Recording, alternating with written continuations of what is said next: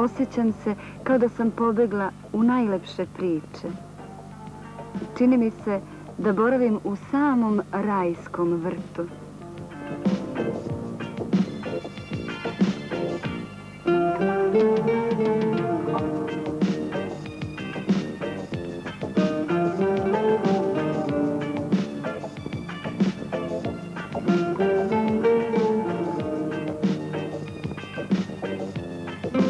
Znaš, koji put podetinjim željna igre, a ima tako lepih mesta za igru, pa igri nikad kraja. Baš uživam.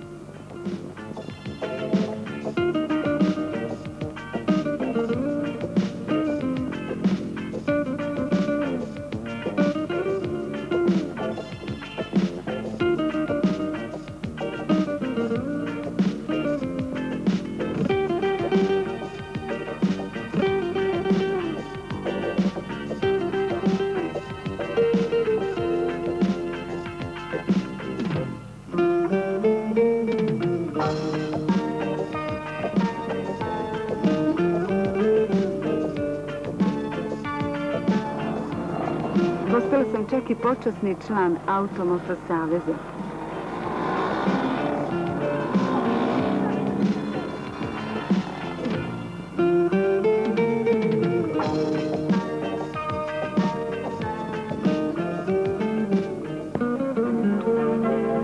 Maslinjaci, maslinjaci, koliko samo maslina u ovom kraju. A svaka maslina ima svoju priču. Nekada se, kažu, momak nije mogao oženiti dok ne zasadi jedno. Kako bi voljela da ovdje imam svoju maslinu. Recimo na Valdano, Valdano. Kako zaljubljeno zvuči, zar ne? Kao da u sebi odevnina čuva ljubavne tajne. Mama, pozdravi čika Pjera. Kaži mu da ovdje iza njega ima nešto lepo. Kamp. Šuma blizu mora, lepo za popiti, lepo za pojesti i milozvučne stare ulcinske ribarske pesme.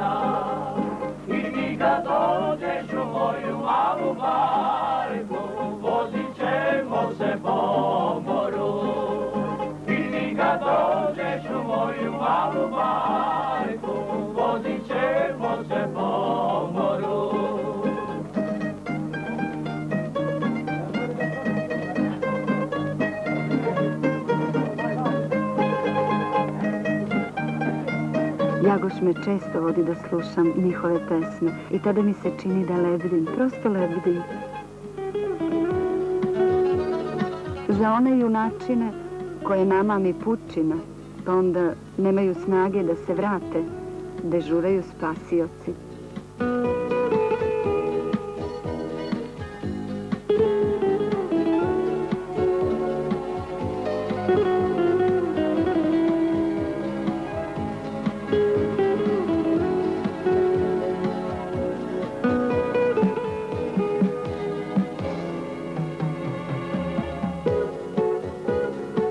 Draga mama, ovdje ima jedno mesto i za našu Violetu, ženska plaža. Od davnina sve krve dovode svoje snaje nerotkinje u ove špilje na izvore sumporne vode i kažu onda dobijaju unučad. Ulcin je inače poznat kao prirodno lečilište i tvojoj Raumi bi dobrodošao ovaj ulcinski pesak o kom se već pričaju legende. Kažu blaga radioaktivnost i poseban sastav ovog peska čine ga lekovitim. Svakog dana se zakopavam i to mi jako prija. A najveći pobornici ovakvog zdravlja i ovakvog lečenja su naturisti. Bila sam kod hotelskog lekara. On mi je pričao o isceliteljskim moćima ovog ulcinskog podneblja. I zaista, nikad nisam bila tako čila.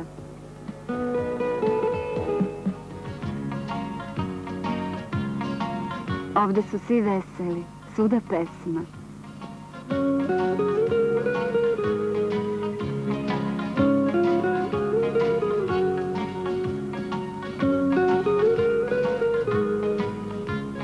Mama, nemoj da se ljutiš, ali ovde je kuhinja izuzetna.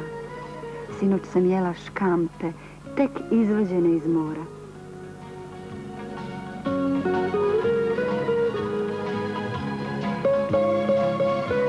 Stari deo Ulcinja me posebno uzbuđuje svojom egzotičnošću, lepim restoranima.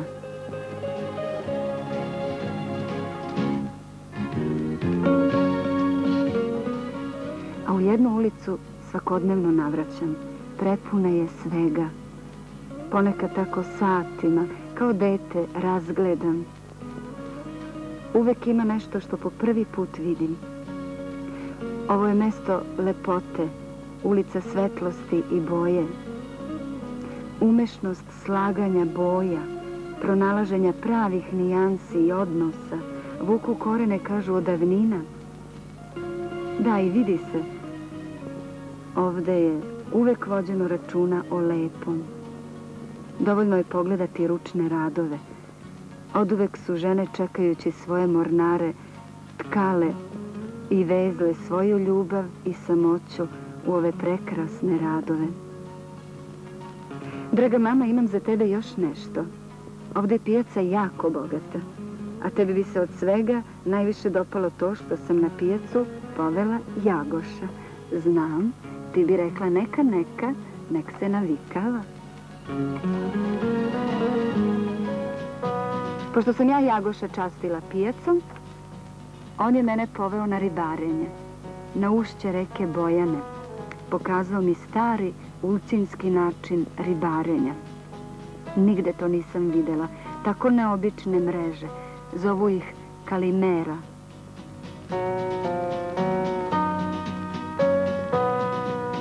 Ima i onih koji ovde love drugačije. Barka, čamac, mreža.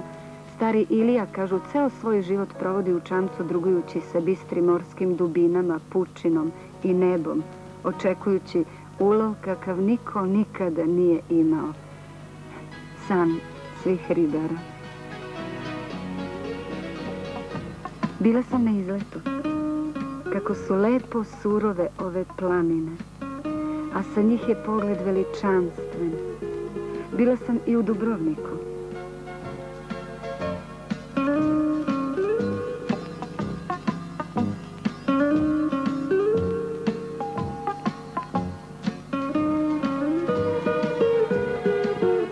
Videla sam i Cetinje. Ej, domaćine,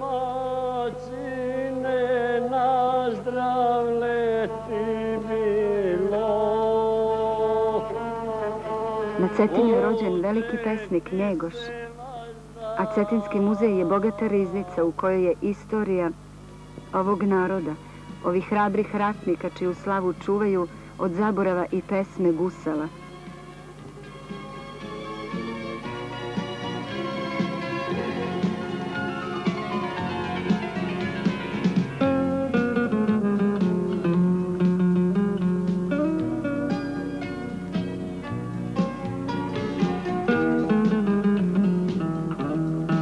Imala sam još jedan susret sa nedirnutom prirodom.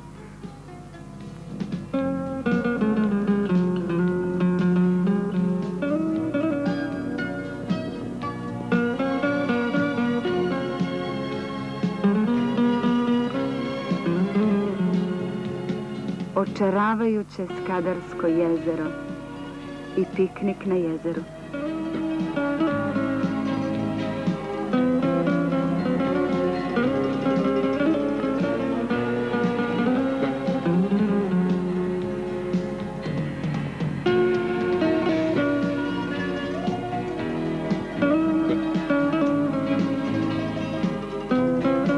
Bajkovitost ovog jezera ima boju očiju moga Jagoša.